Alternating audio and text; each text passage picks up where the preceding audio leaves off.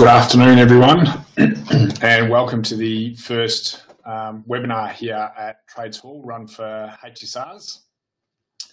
My name's Paul, and I'm also here with Amy Jenkins, our online organiser at Trades Hall, and we're looking forward to this opportunity to take you through our first webinar. I thought we might just start by asking people to tell us where they're logging in from. So if in the chat box you could write down what suburb or town you're in and let us know whereabouts you're from.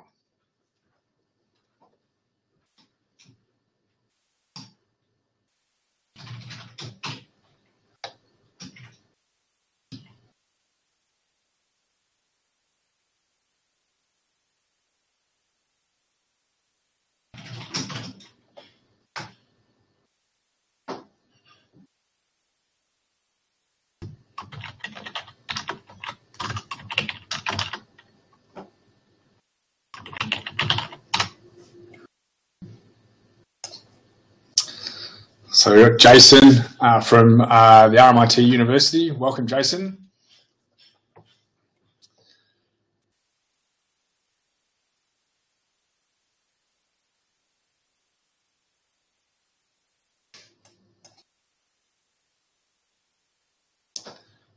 We've got a few other people on the line here. You're able to tell us where you're from. I'm Diane from Melbourne. Welcome, Diane.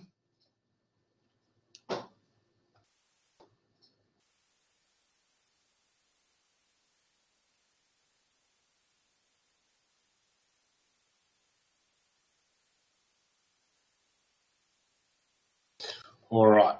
Well, it's good to see we've got a couple of people from the university sector on board, as well as a few others. What we might do is we might just kick on straight into the webinar here. So today we're going to cover some of the key points from the HSR conference. We're going to have a brief conversation about the record of consultation pad that we handed out at the HSR conference. And then we're going to have a chat about an area of consultation that the Act doesn't regulate.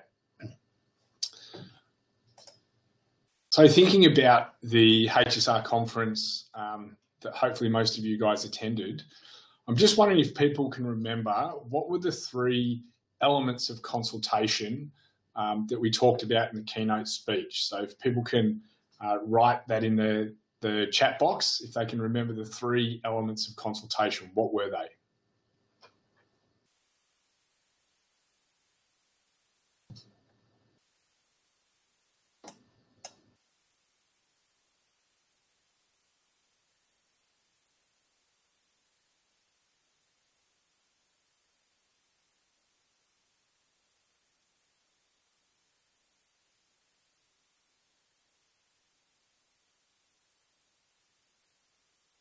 What's the first thing an employer has to give you if they're going to engage in consultation?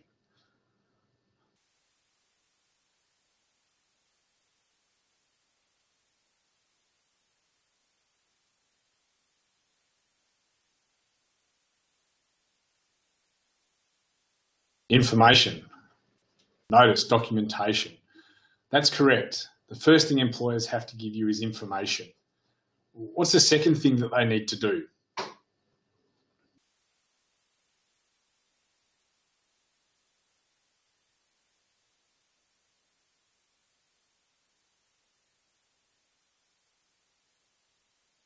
That's right, Deanne. They need to give time for feedback.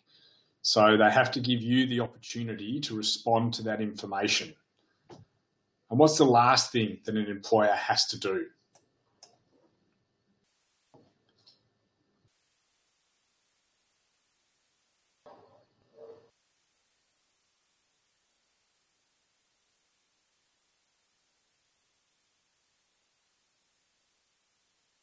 Any takers? I've just got Kieran McFarlane. I'm looking this up.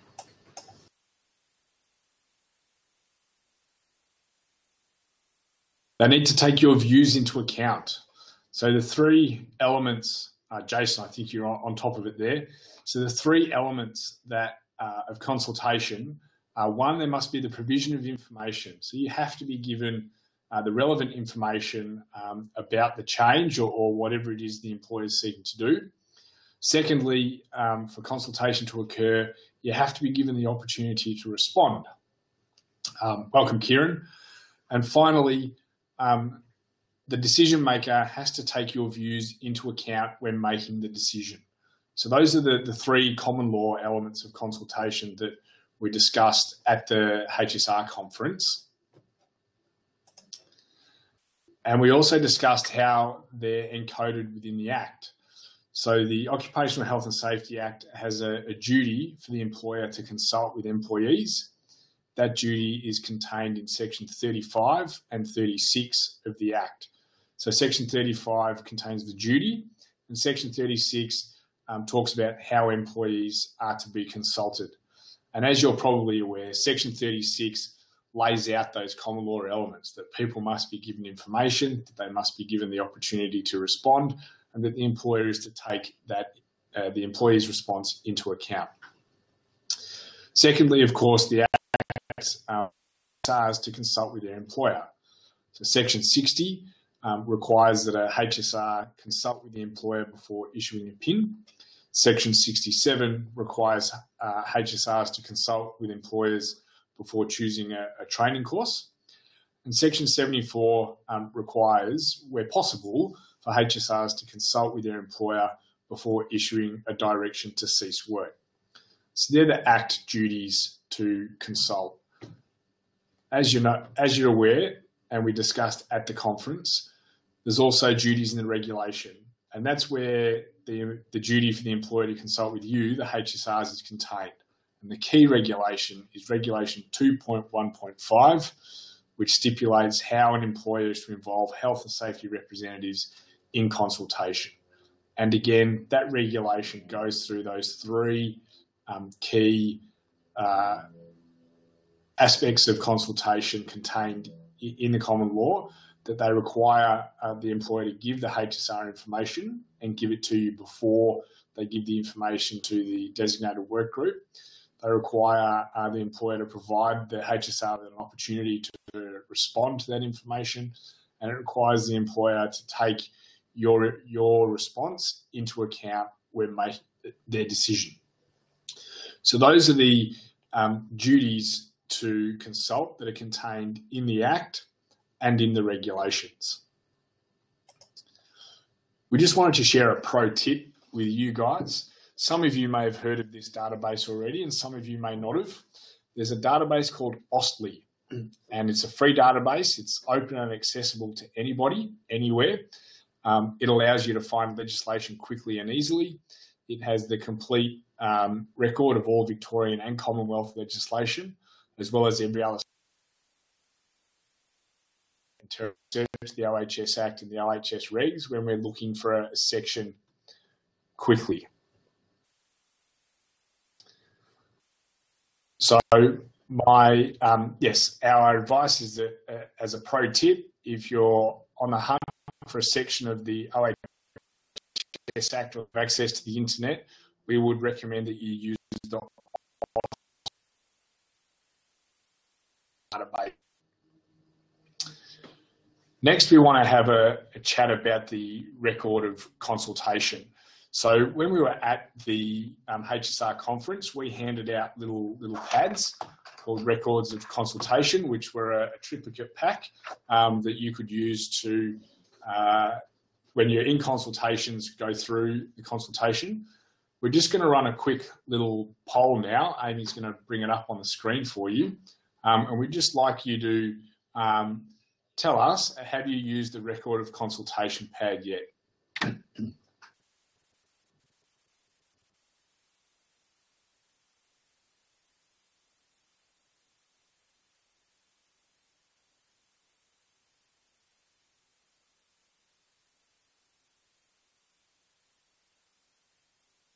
So it looks like almost everybody has not yet had the opportunity to use the record of consultation pad.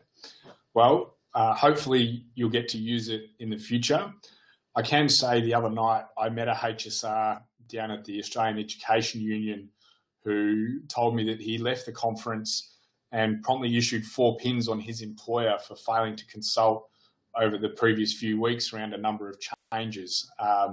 And in the meetings that he subsequently got, he started using that record of consultation pad. So hopefully next time you guys are in a position where the employer is consulting with you or you need to consult with them, hopefully those pads are of some use.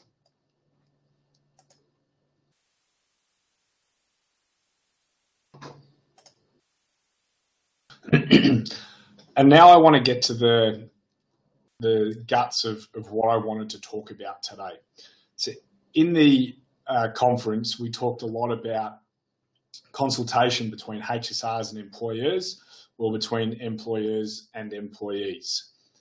And today I want to talk about a different aspect of consultation that's not in the OHS Act directly. So as I've said,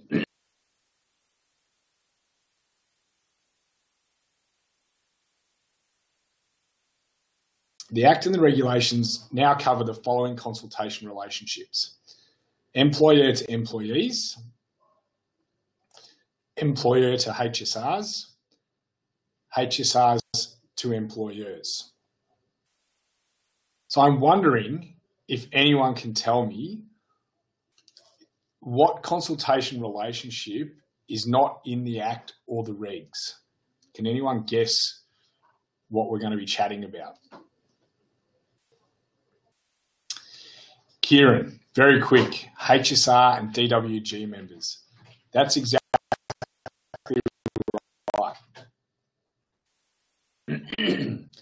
The Act is silent on HSRs and DWG members and how they are able to interact, how they are meant to consult. So the question then is, why should HSRs consult with DWG members? Has anyone got any ideas on why HSRs should be consulting with their DWG members?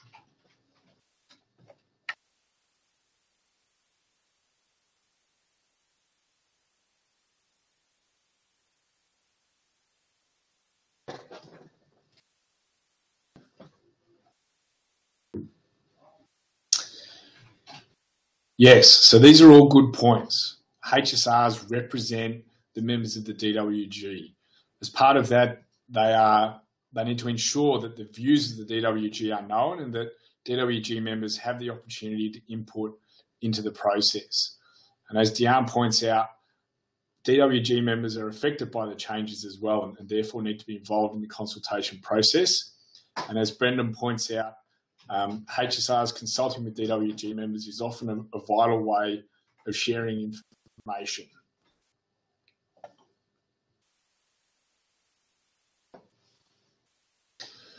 It's also worth bearing in mind that the principles of health and safety in the OHS Act, Section 4, state that employees are entitled and should be encouraged to be represented in relation to health and safety issues. So just as Kieran pointed out, the Act is very clear that employees are entitled to representation. And it's you, the HSRs, who are their representative.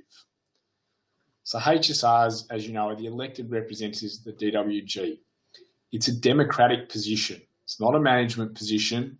It's not as it was described, a common misconception was described to us yesterday in our OHS catch-up, where one HSR said that quite often on the shop floor, the DWG members felt that the HSR was a bit of a policeman position. They're a bit of a copper and would be telling people off. That's not what the HSR is. It's a democratic position to give workers a voice on health and safety in their workplace. Therefore, it's very important that you consult with the members of your DWG when dealing with health and safety issues, because obviously it's their views that you need to represent to the employer. So how can we consult with our DWG members? How do you guys do it when you're going through a consultation process with your employer? How do you consult with your members?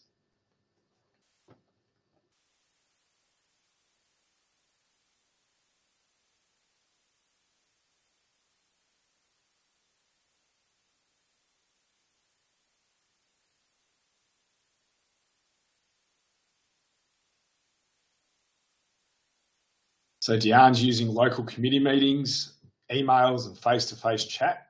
Kieran's using meetings, email and individual discussions as well.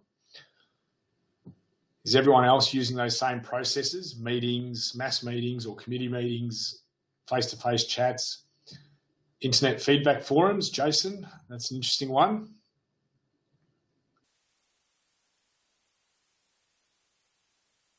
What are other people using? Ross, you're online. How do you chat with the members of your DWG?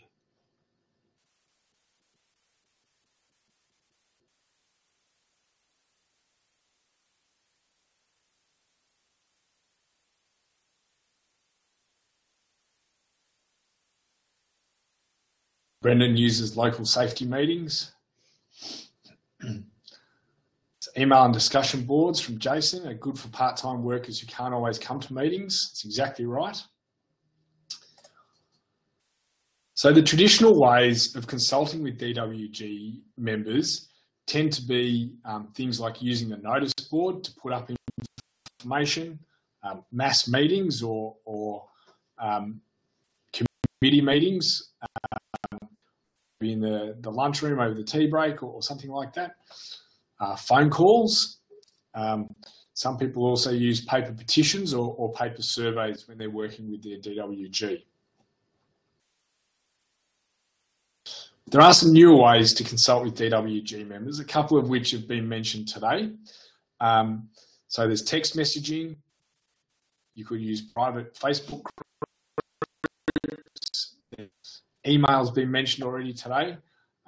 There's online surveys that can be done quickly and easily, online voting that can be done quickly and easily, and also online petitions. And I just want to talk through a few of these options with you guys now to hopefully expand some of the ways that you're able to consult with your DWG members in future. Text messaging. You are going to need everyone's phone number, but you can set up groups in your phone so that you can text everyone at the same time.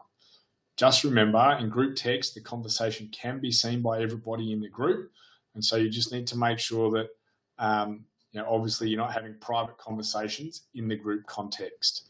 For some people, this might be a concern, but most text messaging is not encrypted. Text messages are really good for getting kind of quick, short, sharp answers out of people. But for longer discussions, obviously text messages are not ideal. Private Facebook groups. So a lot of workplaces are starting to use these. You can establish a private Facebook group and then you can invite your designated work group to be a part of it. They're good for sharing messages and having conversations. Also, it's possible to share documents via the private Facebook group. So one example of this is we have a private Facebook group here for our OHS network, HSRs, and when the reg review was on, we shared our draft response to those regs, and we got feedback from HSRs in the group to that document. So we were able to share the document via the private Facebook group, and HSRs were able to provide us with comments by writing a comment back to the post, and we were able to incorporate that feedback into our submission. So the private Facebook group is quite flexible. It allows you to have larger conversations. It also allows you to get feedback on documents and information that you can post into the group. Another plus to it is you can control who is in the group and who is not in the group, and therefore you can ensure that only your DWG members are in the Facebook group. Finally, everyone does need to be on Facebook. It's not going to work completely if one or two of your DWG members are not on Facebook. WhatsApp. Again, people would need WhatsApp. However, it is encrypted, so your conversations are private if that's of concern to you. It allows one-on-one and group conversations, a bit like text messaging. It also lets you know if your message has been read. So it lets you know if the people in the group have had the opportunity to read your message, and so it makes you aware of whether the information is getting to your audience or not. Again, remember, group conversations are visible to the whole group, And something like WhatsApp, choose your data, but not your texting bills. I put this one in here because my family and I, we all use a WhatsApp in order to, I'm one of 5 children, so there's 7 of us in the family, plus all the partners and grandchildren and that kind of stuff. And the WhatsApp has proved a really good way to be able to organise the family as a group to we're organising Christmas over WhatsApp basically. So it's good for organising people for events and that kind of stuff as a group. Email. It's been mentioned a few times, but email is a good way of sharing information and getting feedback from people. It can sometimes get a bit confusing though. So once you get those long email chains going with lots of different responses piling in, it can get a bit overwhelming. Also, you need to understand with email that open rates can vary. Not everybody reads every email that they get. Some suggestions we've got are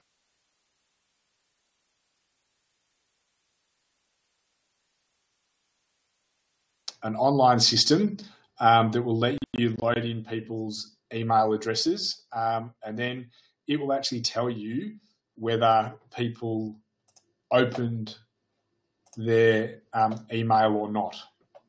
And that'll give you a good check about which person in your DWG is up to speed on the issue that you're talking about. So Kieran has said that surveys are gold. We agree. There's many free online survey tools out there. Free versions generally have a few limitations. They're not as good as the paid versions, but they will suffice for a workplace OHS survey, particularly if your DWG is comprised of less than 100 people. It allows you to share a link to the survey through email, text, Facebook, so you're able to distribute it through your normal communication channels. And we would recommend 2 free online survey applications, Typeform and SurveyMonkey. All the surveys that we do here at the OHS unit, we tend to use Typeform.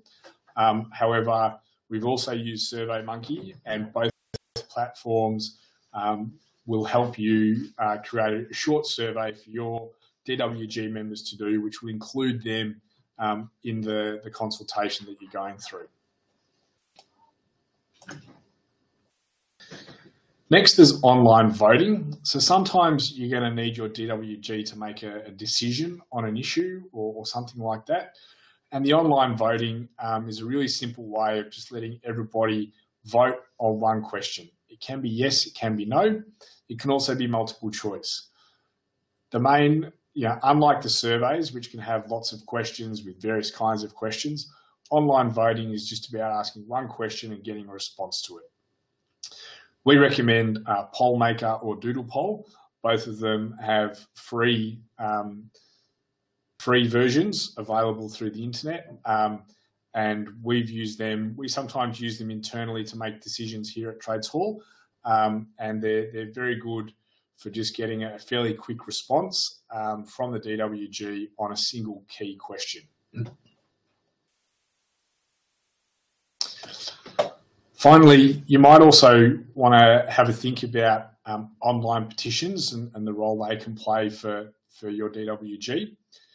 So here at Trades Hall, we created an online petition platform to help workers win better workplaces.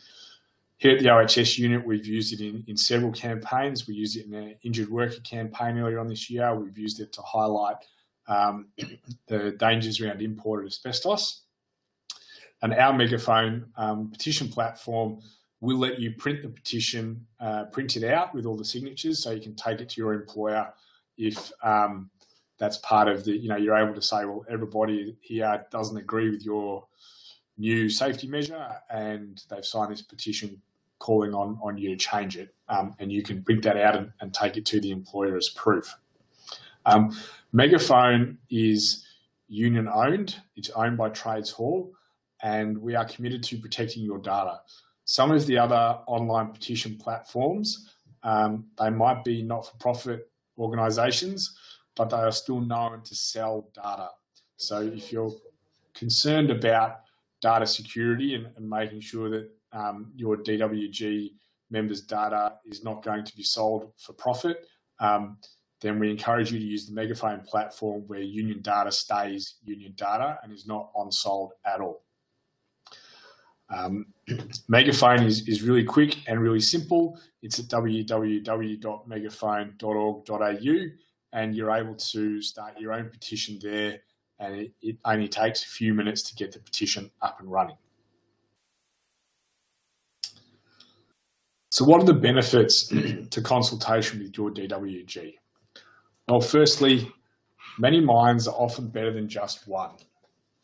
So people's DWGs tend to cover a variety of different jobs and roles within the DWG, and there are many workplaces where HSRs are the HSR for the DWG, but may not be familiar exactly with every single job that's involved in the DWG. And so therefore it's essential that HSRs are liaising with the people doing the actual work so that they can ensure that those people's views on safety are then relayed to the employer. It also involves the DWG in the issues that affect them. The whole point of consultation, that there's nothing about us without us, is a principle that applies also to the employees in the DWG. It's vitally important that if the employer is going to be changing anything that affects the safety of your DWG members, that they are then involved in the discussion around that issue. It also gives you the confidence that you are accurately representing the views of your DWG. It means that you can look your boss in the eye and say, look, this is what we in the DWG think about that change that you are making. Finally, we also view it as a display of strength in numbers, and it helps the employer understand that you are not just one annoying HSR, it's actually the whole DWG that's involved in the issue. So sometimes we know that union delegates and also HSRs, there tends to be a little bit of a feeling that a HSR has a bit of a target on their back sometimes, or has stuck their head above the parapet, whichever metaphor you would like to use. But from the employer's point of view, what it can often feel like is, here's one person who keeps walking into my office complaining about health and safety, and their kind of negative views adhere to that one person. Whereas when an employer feels like everybody in the DWG has a problem and the HSR is merely relaying the message, it actually works to protect the HSR. Because rather than the negative views adhering to the employer thinking, well, I don't like that HSR, they're always walking here with problems, the employer is confronted with the fact that all the people in the DWG, 10 of them, 20 of them, 30 of them, however many, all of them have this issue, and I need to sort it out, and the HSR is my best way to get that done, because the HSR is the person representing their views and has the insight into what kind of solutions are going to work for the DWG. So going through good consultation processes and going through doing things like surveys and petitions and those little polls where you can walk into the employer's office and say, well, look, we've gone through a good process, we've done a little survey, or I've asked them, do they agree or not? And they say they don't agree, and here's the poll result. That helps the employer grasp the idea that actually it's the whole DWG that's got a bit of an issue with this thing I'm trying to change, or the new machine I brought in, or whatever the issue is. So what we'd like to do now, and we're coming towards the end of the webinar, is we'd like to work with you guys through a scenario.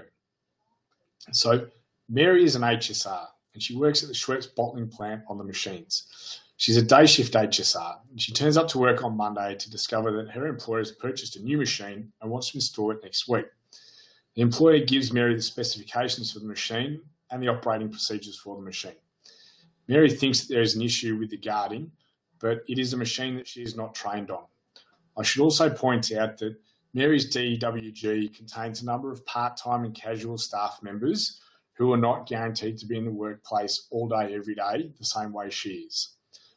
So what should Mary do? What are some ideas for how Mary can work through this problem with her DWG using some of those tools we've just suggested to you?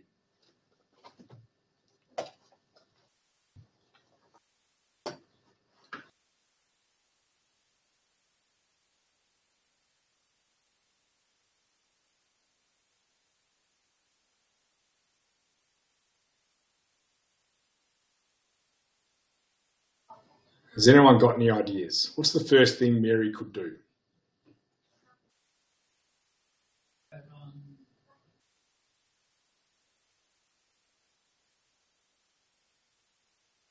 Yes, so the first thing that Mary can do is she can speak to the members and she can try and contact the others by text. She could also ask for more information. As Diane's pointed out, she could email, Facebook or WhatsApp her contacts describing the changes and her concerns. What could she do about the fact that it's a machine that she's not trained on, that she doesn't understand?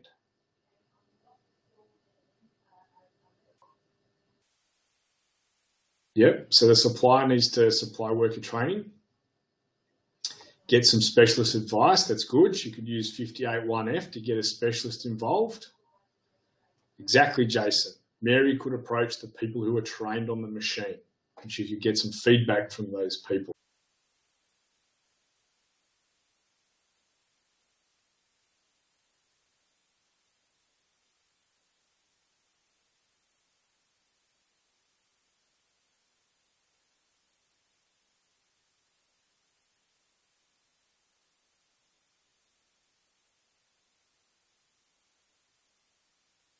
So if she's spoken to the people who are trained on the machine and they've given her some feedback, they also think there's a guarding issue.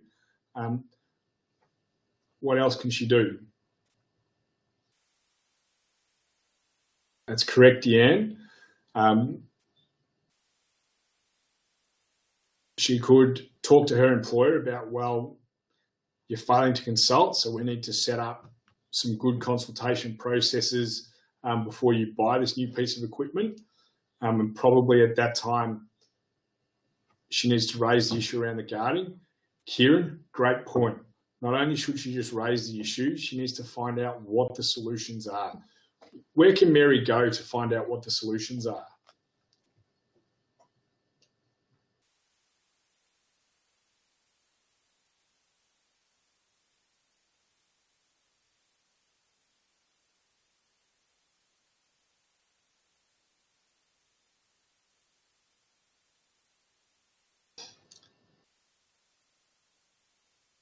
Yep, she can go to experts or the manufacturer. She can go to other workplaces or areas with the same piece of her equipment. Her union, that's a good point. Her boss or the manufacturer or supplier could also have some ideas, that's correct. WorkSafe would be another option. Speaking to WorkSafe to see what kind of guarding they recommend for that particular machine.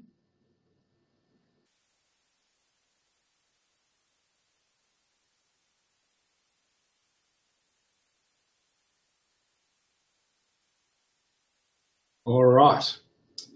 So in this scenario, where we've got to is that Mary should talk to her DWG and have good conversations with the people who work on the machine that's being, on the kind of machine that's being installed. We've also ascertained that Mary should not just be consulting with her DWG, but she needs to be going to seek some outside assistance on what some good solutions are to the guarding problem. So some recommendations there were experts, the manufacturer, other workplaces that use the same machinery, her union if she's got one, her employer, the manufacturer and supplier, and also WorkSafe. But the key part of it is that first initial consultation that she runs with her DWG around this is what the employer is looking to do, what do we think about it? So you're all spot on where the first thing that she needs to do is talk with her DWG about the issue. So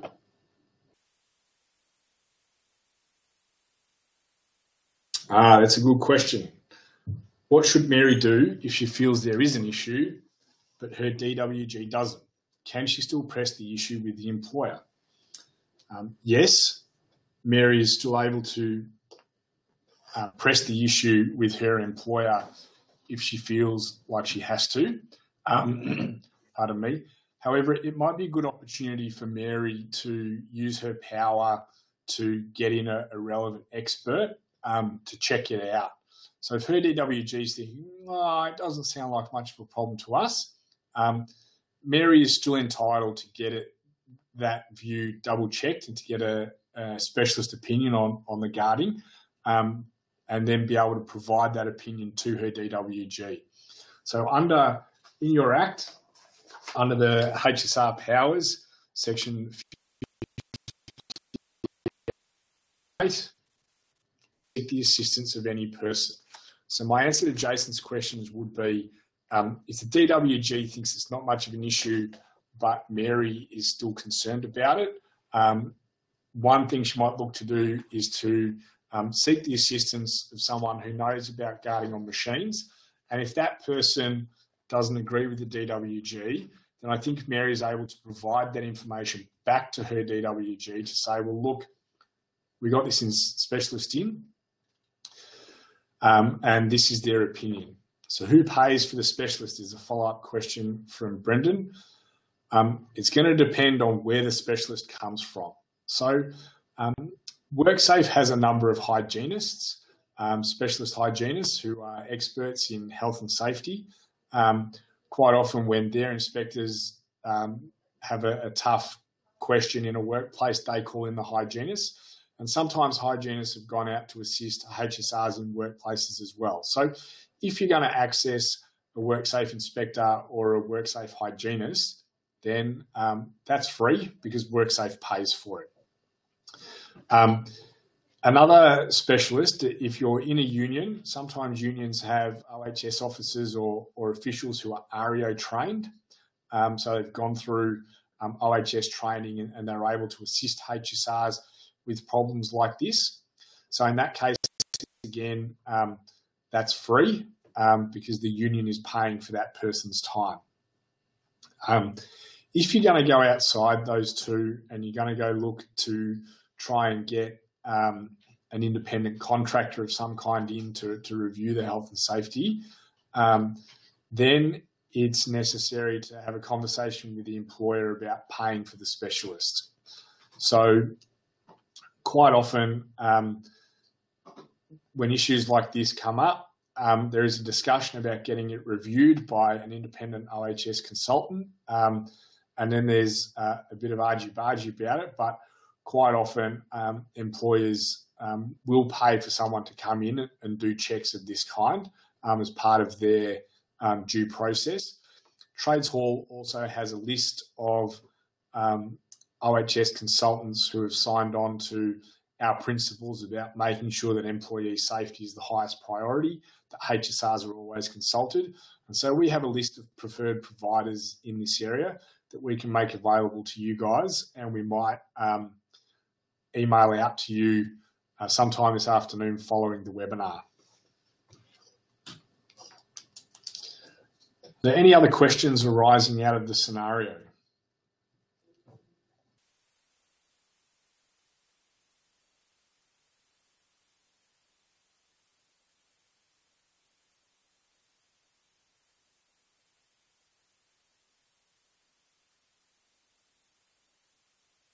No questions from Kieran.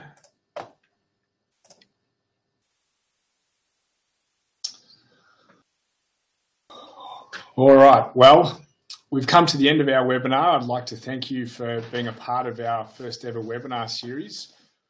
There's Amy. Hello, Amy. What we'll do now is we'll share with you the link to the presentation that we just went through, so you're able to download it for your own use. We'll also post that link up on our website so that people have it, and I'll just do that now for you. We'd really like to thank you all for being a part of our first ever webinar here at the OHS unit Trades Hall.